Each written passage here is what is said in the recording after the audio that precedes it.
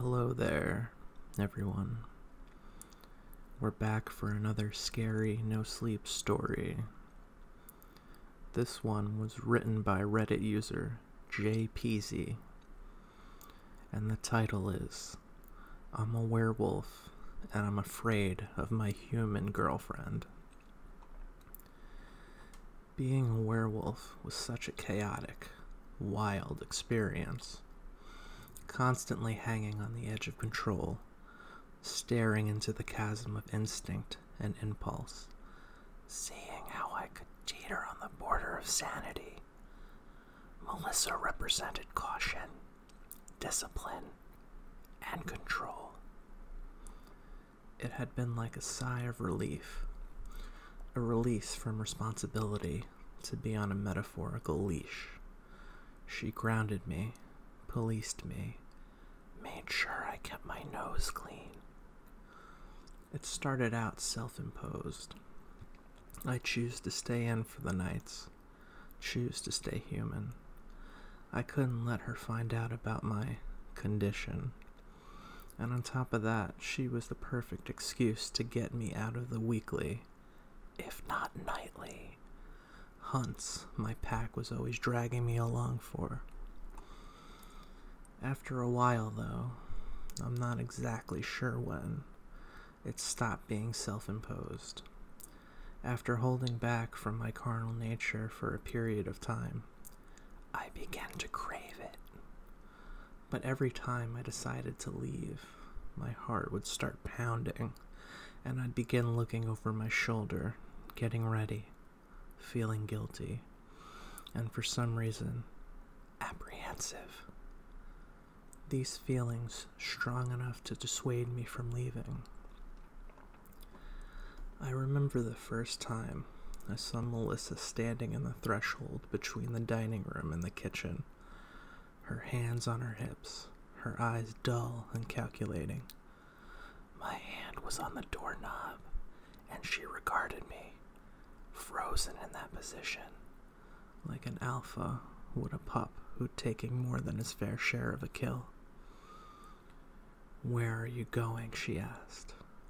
I swallowed, my mind searching for an explanation. I couldn't tell her I was a werewolf going on a run with the pack. You're not leaving for the night, are you?" she said as her head leaned to one side critically. It was a question, but it also wasn't a question.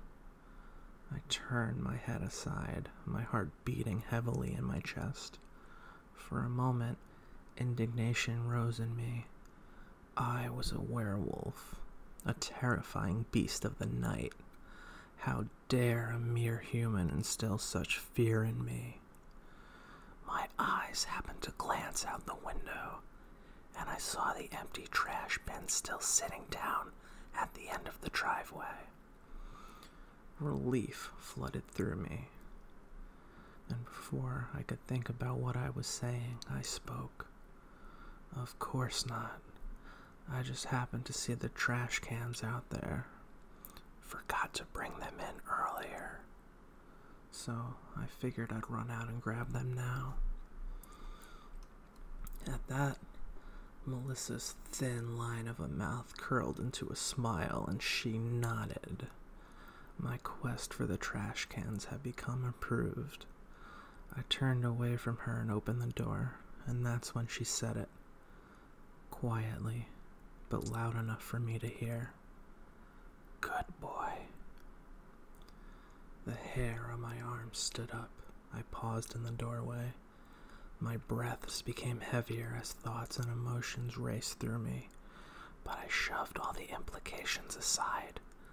The trash needed to be brought in. That was a few weeks ago, and now the leash felt more like a noose. Every rebellious thought I had, every time I tried to pull away, I felt this grip closing around my throat, as pulling away only tightened the knot. Eventually, however, the need to leave, to run, to hunt, was left so long unsated It grew to match the feelings that held me back. Over the course of the next few days, I built up the courage to confront Melissa, and on the night I told my pack I would join them, I approached her. I opened the door to the basement, and the rattling sound of the washing machine bounced up the stairwells right into my ears. I swallowed and descended. The basement was unfinished, and Melissa stood on the concrete floor in front of the washer and dryer, two shining white pieces of machinery in an otherwise gray and brown basement. A single incandescent light bulb with a pull string hung over Melissa's head like a one-dimensional halo, casting hard shadows about the room. I reached the bottom of the stairs and waited. She was finishing up setting the dryer to run, and I didn't want to interrupt her. Finally, the dryer hummed to life, joining the running washing machine in a chorus of mechanical grumbles and clicks. Melissa heaved a basket of clean laundry up to the rest of her hip. She turned. "Oh, Terry, did you need something?" My voice caught in my throat. I stared at her dumbly for a few moments. Her eyes narrowed on me, and a shiver ran down my spine. "Something the matter, Terry?" she asked. I cleared my throat and steeled myself.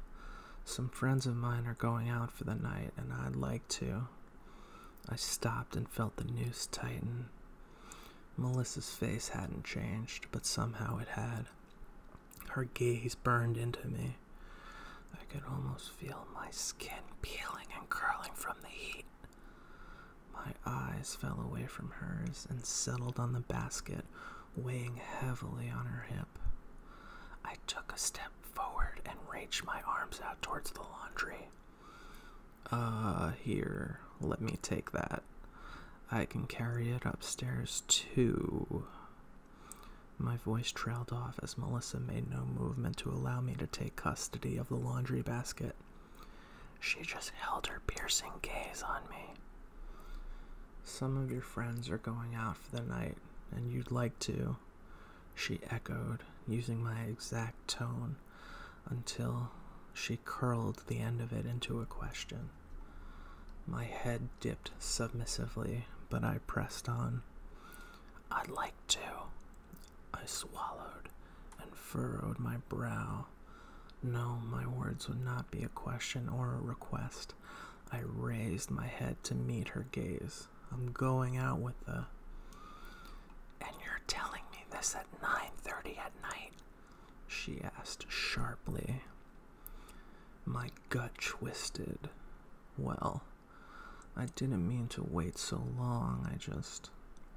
Time got away from me. "Here, let me take that laundry basket." I didn't think we had anything planned for this evening, so I didn't think about mentioning it until now. I rattled off as I reached again for the basket hanging on her hip. Again, she made no move to hand it to me. "Upstairs," she stated, her voice terrifyingly devoid of emotion. My entire body tensed up. I didn't move. Melissa stepped around me and started up the stairs, her footsteps heavy with the weight of the laundry she lugged along. I listened to her ascend, but heard her stop at the top of the stairs. The floor creaked as she turned to regard me. "Come." My feet moved without thinking. My head stayed down. I trapezed up the stairs behind her and followed her as she walked into the living room and sat down on the couch. She set the basket down in front of her and patted the seat beside her. I moved to it and sat. "Help me fold this laundry. Since you've been staying here, I've got double the amount I usually do." "After this, I've got 2 more loads coming through," she told me. My voice came out quietly. "Last time I tried to help you, you told me I was folding things the wrong way. And now you know the right way, she stated cheerfully. I felt a heat begin to rise in my chest. You want me to help so I can't go out? Silence hung in the room like a fog. Melissa said nothing, so I stood up. Down, she ordered. My body almost listened instinctively, and that made me angry. I let out a snarl and faced her, my heart pounding in my chest. You do not order me around like that. I will tolerate it no longer. Melissa turned her icy cold glare to me, and it took everything I had to not falter. I said, down, she repeated. My lips peeled back in a furious grimace, baring my teeth. Who do you think you are? Melissa's lip twitched, and then her mouth creased into a frown. Don't push it, she warned me. I laughed, incredulously. Don't push it. You've been pushing me around for weeks. I'm going out tonight whether you like it or not. I stormed off towards the front door. Terry, stay, Melissa barked. I felt compulsion grip my chest, but it only infuriated me more. Something in me snapped, and a burning sensation spread through my entire body. I was going to change. I couldn't stop it, and I was fine with that. I hunched over as my bones and muscles twisted and snapped and grew. I felt my face stretch into a pointed snout. Hair crawled through every inch of my skin. My teeth grew, my canine sharpened, my clothes ripped and parted into shreds. I let out a deep, guttural growl and spun to face Melissa. I would see fear in her eyes. I knew I would. I would see in her the same apprehension she instilled in me. I reveled in the thought of her shrinking away, terrified of my true form. But the woman was doing no such thing. Slowly, she rose and stepped away from the couch, regarding me with something like disappointment, and perhaps a little bit of pity. Rage overtook me, and I lunged at her with a snarl. Melissa stood her ground, and I stopped an inch from her face. There was no fear, no apprehension, no sense of mortal danger from her. I was several feet taller than her in my true form, yet somehow she looked down upon me. Her shape didn't change, but in my head she grew. She grew bigger than me, and stronger than me, and that's what her eyes said. That's what her posture told me, and I could not bring myself to argue. Sit, she commanded, her face twitching into a moment of grimace as she spoke. My jaw snapped shut and I fell to my hindquarters. Melissa's hand curled into a fist, save for her index finger which pointed to the ground. Lay down. Defeated, I let out a slight whimper as I willingly collapsed to the floor, placing my chin on the ground at her feet. Now stay, she bid me, a hint of irresistible softness entering her voice. I stayed there for a few moments and did nothing but breathe. Melissa slowly lowered herself into a squat, and her hand rested upon my head. Her knuckles curled, and she scratched through the fur between my ears. Good boy, she cooed quietly. I felt my body relax, and a euphoric sensation spread through every inch of my being. I have never been more afraid,